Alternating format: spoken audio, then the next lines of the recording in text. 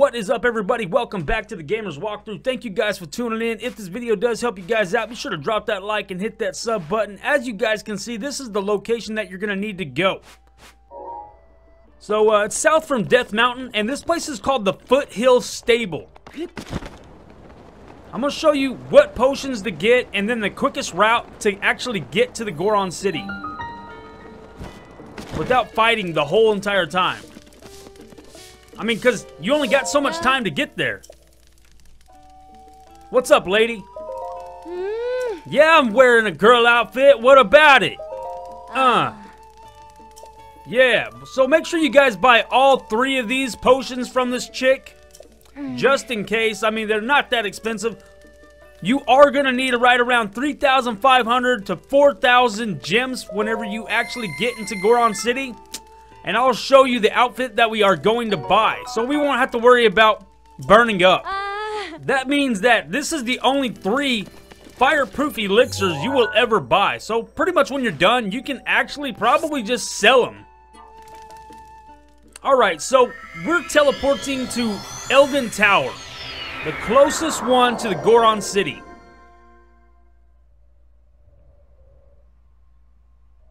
Alright guys, so now we're going to want to head north. And you can follow this road right here. You can just follow it if you want to. But you're going to be running into, I think, a few more problems. I'm going to show you guys a route where you're not going to be running into stuff constantly.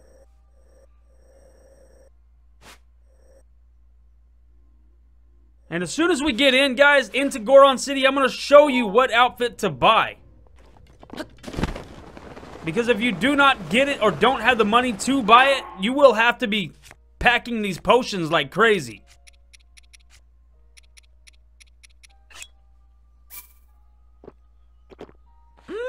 It tastes good.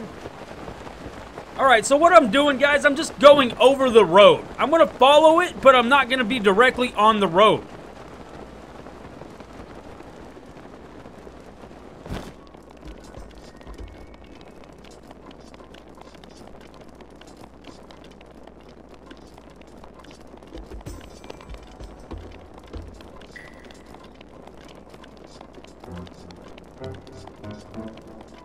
Yeah, guys, there's tons of, like, diamonds, amber. There's so much stuff on top of this massive-ass volcano. So if you guys get the time, go ahead and run through and do everything. But I'm not going to worry about it. I'm just going to show you guys where Goron City is. I'm going to try to avoid all fights. I was about to shoot that dude with the bow. Luckily, I didn't have one on me. I just broke it, like, right before I started this video.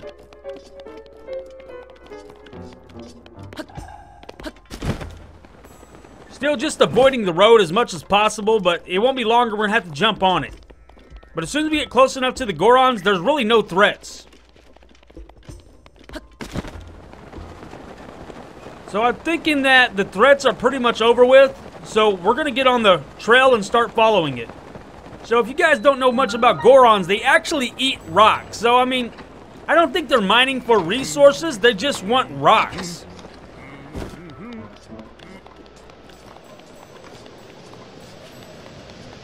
So we're just going to stay on this trail, and I'm going to go ahead and just, like, fast forward through this, guys. I don't think there's anything that, you know, other than following the trail right now. And as soon as we get into Goron City, I'm going to show you guys what to do.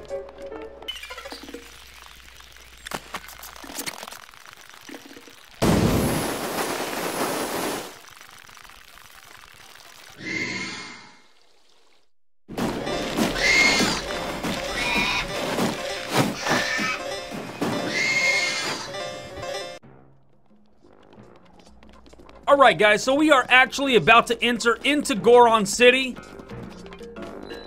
Yo, what up, Goron? What's this girl doing here, he says. As soon as you come in, look right. You guys see that shirt? That right there is where you need to go purchase this outfit. I'll show you guys how much they cost. Yeah. See, that's not too bad. Not for the first piece. And if it's anything like the winter set, you only need the pants and the shirt. You really don't have to have the helmet, I don't think. But we're not gonna chance it. All right, we got it. Let's go ahead and put this bad boy on. Boom, boom, boom. All right, guys, we no longer need potions. That is it. It looks pretty good. It's like a little furnace. If this video does help you guys out, be sure to drop that like and hit that sub button, and I guess I'll see you guys on the next video. Later.